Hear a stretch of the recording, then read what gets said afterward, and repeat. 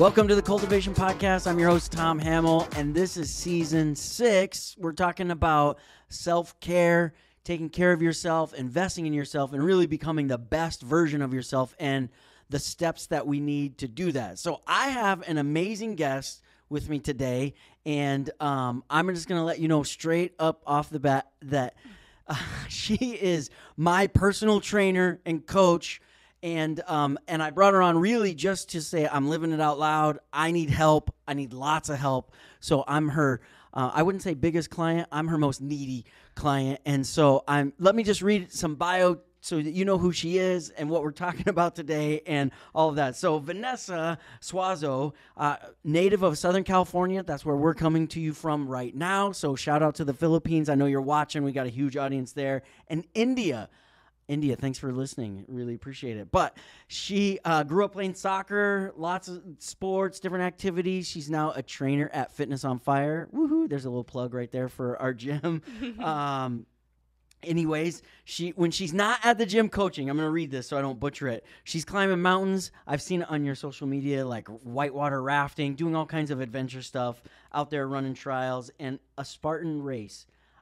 I don't see myself ever doing a Spartan race, just so you know that. Like, I've tried a few of those things. We could talk about that later. But doing healthy recipes and definitely loves dogs. I hear about the dogs all the time. In fact, at the gym, every time we start a class, it's like everybody loves everybody and everybody gets to know everybody.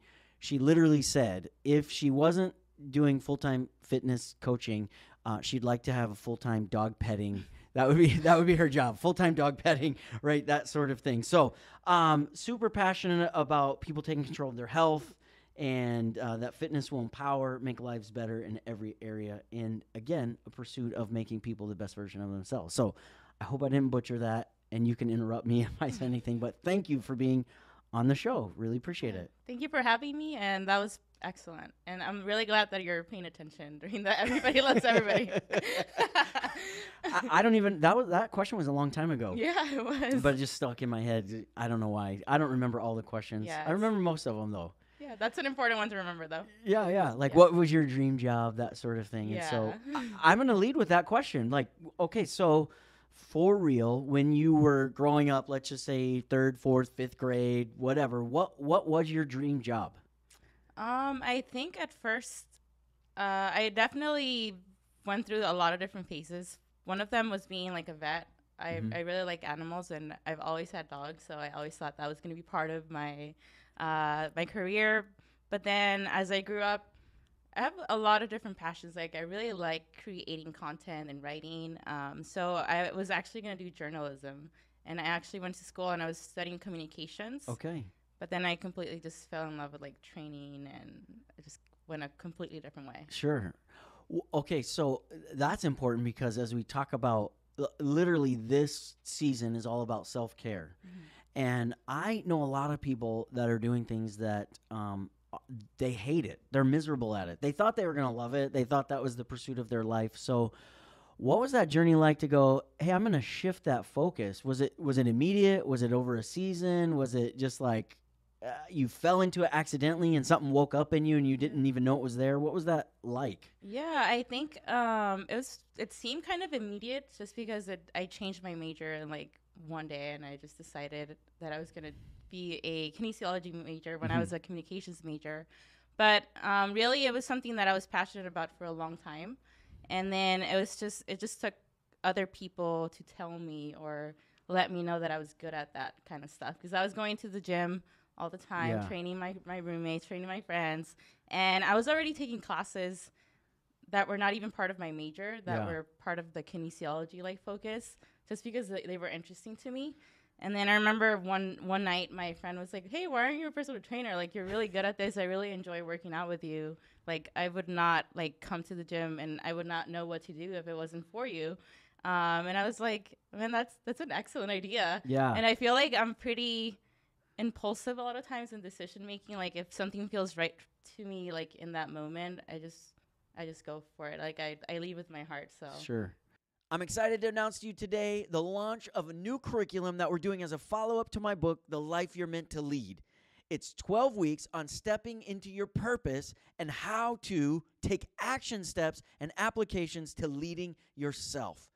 We cover a lot of topics about dreaming, having the right mindset, surrounding yourself with the right people, lots of things. How do you get to it? You can go to our website, ourcultivatedlives.com, or click in the description of my bio below. So you bring up a couple of things that I say all the time about needing a coach and why it's important that we have other voices in our life where somebody else identified a gift, a talent, a skill set that you had that you hadn't even thought of before. It took somebody else to kind of see that potential in you. And so for everybody, I think I said this, Vanessa is my fitness coach. She trains me, and I'm not a very good client because I cry about burpees every time. All the time. I'm like, I hate burpees, but I still try to do them. I am getting better. I'm getting stronger. So for like the last 6 months, you've had to like scream at me, which is like having to train a dog, the same kind of skill set. So you're still kind of working with animals. But so you thought about that, you fell in love with it. So now that you've been doing this for a while, your degree is in kinesiology. What's the wins, right? Like, what's the thing that you're just like, this is why I signed up to do this. I love it. Do you even have those moments, where you're like, yes, that's why I do what I do? Yeah, absolutely. I think our job is really fulfilling. Like, we can be having a really bad day or something can be going bad at home, but just going to the gym and having people show up, even though they complain a lot, even though you complain, like, you're still there, right? You're still working to be better. And I think everybody has that desire to be better, but sometimes they just don't have the direction. Mm-hmm. So it's really nice to know that you can be that guide and you can help people find like that potential that they didn't know that they had. I went on a trip this weekend, which you didn't go with me on the trip, right? I went out of town. I did not. Yeah, you did not go with me. And so I'm at the hotel and I'm trying to work out. And we've been like working together on me for a while. And I'm like, I hate this. Like, I had to try to think of what I was supposed to do. And the one thing I will say, and I'm meaning this as a compliment to you, but like, I did not work as hard by myself as I do when we're in session together. And I was like, this is why I have a coach, because my coach pushes me to like things I wouldn't do, maybe because I'm lazy or I just don't think I have it in me. Anyways, so I would say that every job has the things that you hate about it, right? There's the whatever it is, there's the suck. That's what I say on the show all the time. Like, there's the sucky part of every job, and like, okay, we just got to get through it, right? That sort of thing. But in your bio that you said, and we haven't had this conversation before, like, your mission really is to help people become the best version of themselves. Obviously, you're using fitness kind of as your vehicle, but when I see the people at the gym, the individuals there, there's all different kinds of body types. Some are really fit and muscular and maybe could be on the cover of a magazine. Some look like, I don't know if they are, and I don't mean this in a judgy way. I mean, like, they look like they're showing up for the first time. There's just all different kinds of types. And one thing I really appreciate about the culture of our gym and why I keep coming back, really, I mean, obviously you're a great coach too, but is that however you show up, there's space for you. Because I'm not Mr. Arnold Schwarzenegger, you know what I'm saying? Not yet. Get me there. I'm in a competition right now where I'm like, put me on the podium, Vanessa. Anyway, so when you see people, what is it like, or how can you describe that moment where someone just kind of crosses over to, I don't think I can do this, to like, I can do this? I don't know how else to articulate that, but like, what is that like, and how do you know when someone's reached their limit or when you're like, give me a little bit more? It's a hard question, but I get what you're saying. I think, like you said, you need people on the outside to see, and at first, you have to start pretty light with people. Like, your first few sessions, right? They weren't like crazy hard, or maybe they were, I don't know, but I died afterwards. Like, we turn it up a notch every time, right? And then all of a sudden you're like, oh wow, like, this is all of a sudden super hard. So I think you just have to kind of get to know people, and a coaching relationship is a very unique relationship because like you kind of become friends, but then you're also like your coach tells you what to do. So I think like those first few sessions are really important just to kind of get to know the person, and you ask questions that are more personal than maybe they would like, but you understand like what gets them or like what motivates them. And I think to answer your question, there's not necessarily like any one thing that tells you that you're there, but just because you believe so much in that person, you know that they can do more. Sure. Yeah. Okay, different line of questioning. Yeah. I'm like, okay, what is it? And by the way, the most personal question you ask is, "How's your diet?" I'm like, don't ask that. No.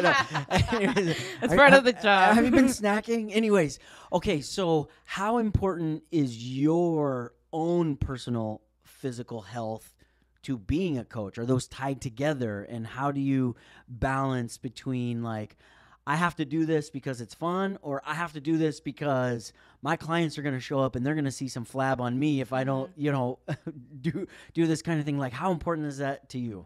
I think it's a combination of both. Like, I definitely believe in leading by example, and I would not ask you to do something that I wouldn't personally do.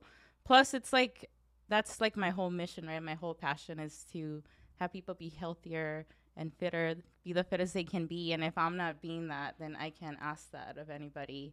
So it's definitely very, very important to me. And at the gym, actually, like what I love about our team is that we each like work with each other. Like I have a coach every week that I meet with every week, and we go over goals, and other coaches meet with me, and we just kind of have this culture of everybody wins, everybody loves everybody, we all help each other win, and we all just love fitness and want to win together. Yeah, that's good. Okay, one of the questions that was asked in class, so I'm going to ask it now too, is what's your favorite lower body workout? Wow. My favorite lower body workout is a barbell hip thrust. Okay, barbell hip thrust. I'll answer mine. This is not the answer I gave in class because I thought about it for like 2 days afterwards. Yeah, I had said, I think I said squats or something? Squats, yeah, but that was a lie. Okay. It was 5 a.m., so I didn't answer correctly.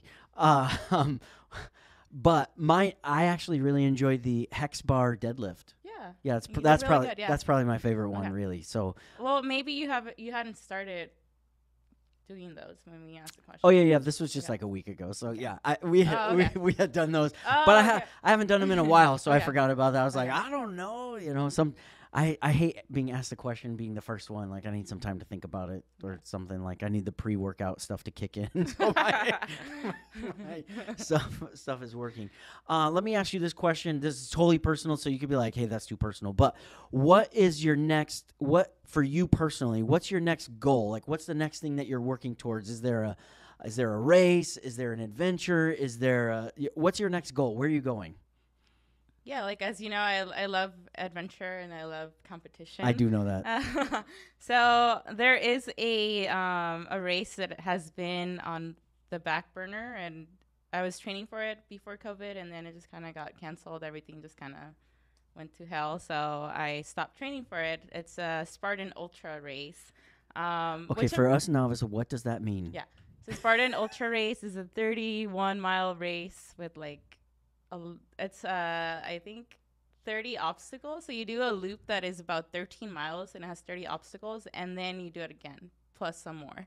So it's a pretty long race and it's pretty gnarly, and I was training for it. I was like super diligent with like my runs and everything, and then everything just the world stopped. So I wasn't gonna keep training that way if I didn't know when the race was gonna be. So that's going to be my race this year. Like, that's my big event for the year, and that's going to be in November. Awesome. So. Where's that located? Where's that race at? It's going to be in Tejon Ranch, so it's up, like, by the 5. Yeah, here in Southern California. Yeah. Yep, yeah. Perfect.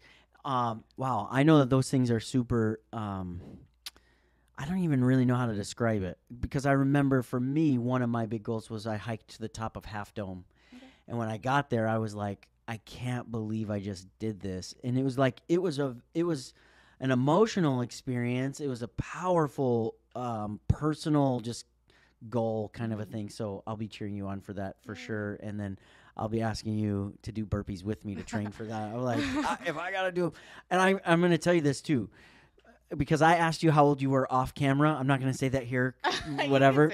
But like I just had my birthday. I turned 42, and I intentionally did not go to the gym on my birthday so that I didn't have to do or make the whole class do 42 burpees. I was like, nope, not going to do it. I'm busy that morning, which is total crock. Who's busy at 6 a.m., right? I'm hurt. So I was like, cancel class. When was that? Yeah, it was a little while ago. Yeah. Oh my god. I totally just did not come on that day because I was like, nope, not going to do it. Anyways, so. I got to keep it in my calendar. Well, it's past now, so it'll be a whole year. But yeah, anyways, that's how much I hate burpees. I literally, because I haven't missed a class. So, nonetheless, that has nothing to do with anything whatsoever. Okay. Now, I asked you some personal questions. Now is a special segment that doesn't exist on any other episode because you're the only personal coach I've had on the show. Oh, yeah. I've had other people that are coaches, but they're not my coach. So this is a segment that we're going to call What's Up With That, Tom? Okay? Maybe we'll get the guys to put a graphic up there because I'm making that up right now. In case anybody's listening going, what is happening with this episode? But tell me, what is... we'll start with the positive. What is the best part about being my coach? I was not prepared for this. I know you were. I did not prep her at all. So I have no idea what's coming, but they've taken their finger off the edit button. So whatever it is, right? So I think my favorite part about working with you, Tom, is that you are very disciplined and you're always there on time. And you ask questions and you like want to do things the right way. There's a lot of people who come and they're like, oh, I don't know what to do. The coach isn't around and whatever, I'm just gonna do whatever. But you're like, you like want to get things done right, and I really appreciate that. Oh, that's my achiever side. One of my problems is like these glasses aren't for looks. I literally can't see the board. So I'm like walking up there again. Wait, what's next? Oh, it says burpees. Erase that. Anyways, okay. What is the, and this is just for the audience, right? This is just for the audience. What is the most difficult thing about being my coach? Like, what is your like, if he talks one more time. Oh my god. Oh my, there's nothing. Everything is great about it. She's like, I'm not gonna say that. That's way too dangerous. But the truth is, I'm not the perfect client. I always try to be the favorite, but not the perfect. I'm not just saying this because you're on my podcast, but you're a really great client, and I really appreciate it. I'm gonna say the same thing, asking a lot of questions. Yeah, he's always asking questions. Okay. Here comes Tom asking more questions. Yeah, here he comes. One more time asking a question. So one time, okay, just for anybody that's listening or watching. So when I'm in a session with Vanessa, it's not just one-on-one. There's usually like 3 other people. So there's 4 of us, and she's floating between the 4 of us, making sure that we're, not miscounting and we're doing it right and we're doing it blah, blah, blah. So one time she snuck off and was helping another client. Snuck off, yeah, because I'm super needy like that. And I opened her phone. She had left it on the little stand, and I took a selfie with her phone. And this was like super early on. I'm like, we're about to press the limits right here because I was like, this is like the 3rd time I was meeting with her, and I'm like, I took a selfie. And it was like 3 days later. She's like, what the heck?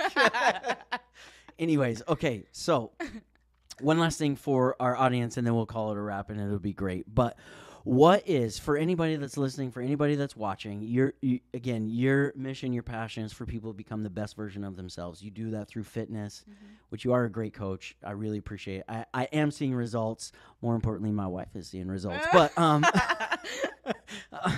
that's another episode. Okay, so, but here's the things. For anybody that's watching, listening, what are just some things where someone can take care of themselves, invest in themselves, that you would say, hey, if you can't do anything, I would just encourage you to do this so that they can go on that journey of really becoming. Where do they get started? What should they do? What would you tell people and encourage them?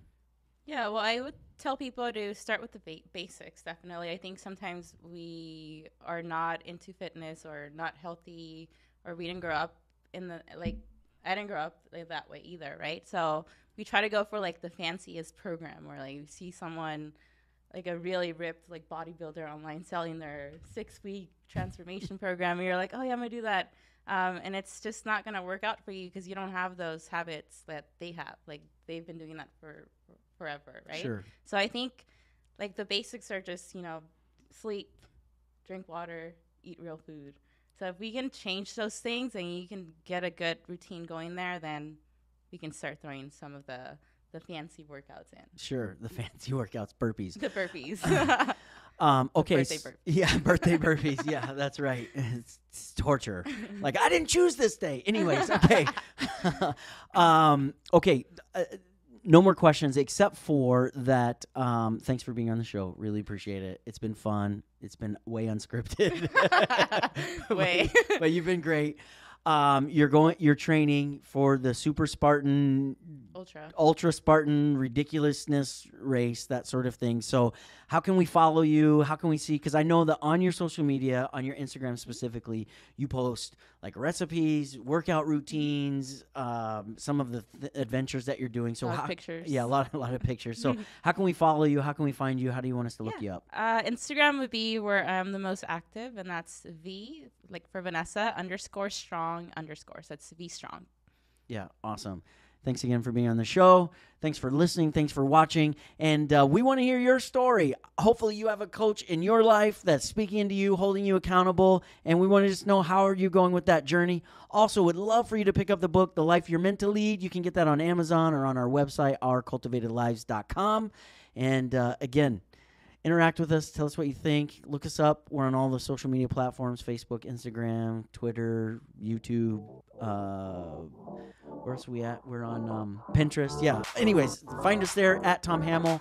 And again, we'd love to connect with you. Thanks for watching. Thanks for taking the cultivation journey with us. Thanks for checking out this week's episode. Be sure to hit the like button, as well as make your comments in the comment section. We'd love to hear from you and journey with you. Also, hit the subscribe button so that you don't miss out on all the other incredible content we have coming at you.